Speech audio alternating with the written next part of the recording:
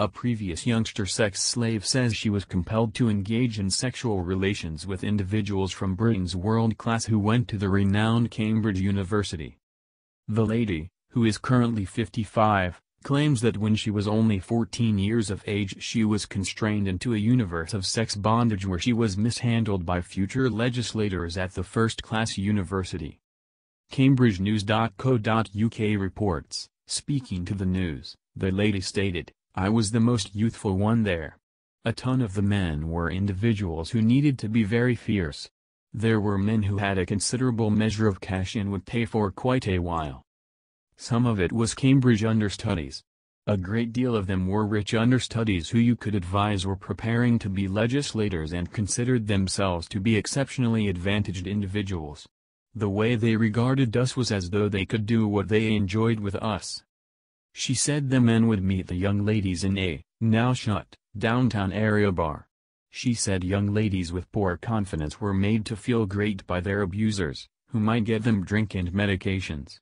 From the bar, they would be taken to pads in close by Hills Road where she says they would be mishandled. Every one of the men were no less than 10 years more established than the young ladies, she said. You needed to sit at the bar and the men would pick some individual. Be that as it may, you would get a considerable measure of free beverages and medications. A great deal of it appears to be extremely divided in my psyche. Be that as it may, I recall the pads you were taken to were close by. It was men lining up to do what they preferred with you. There was a great deal of posse assaulting and extremely brutal men. It was extremely very ghastly, particularly for underage young ladies. She says young ladies with low confidence were focused on and that, once they had moved toward becoming piece of the framework, it was extremely difficult to get away. She said savagery and compulsion were utilized to monitor young ladies. I think sex bondage is something you do that you must choose between limited options about, she said. There was viciousness included and it was extremely difficult to receive in return.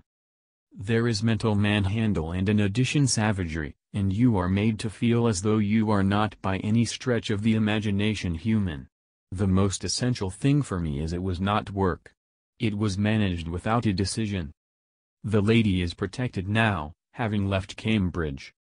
I had a punter who hurt me so severely I wound up in Addenbrooke's doctor's facility, she said.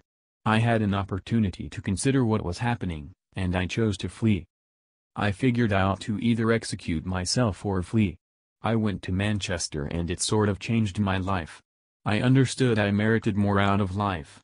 I expected to make tracks in an opposite direction from Cambridge to live. I didn't feel safe. Anybody encountering something comparative, or who has data about it can contact the NSPCC on 0808 800 5000, or call Cambridge Shire Constabulary on 101.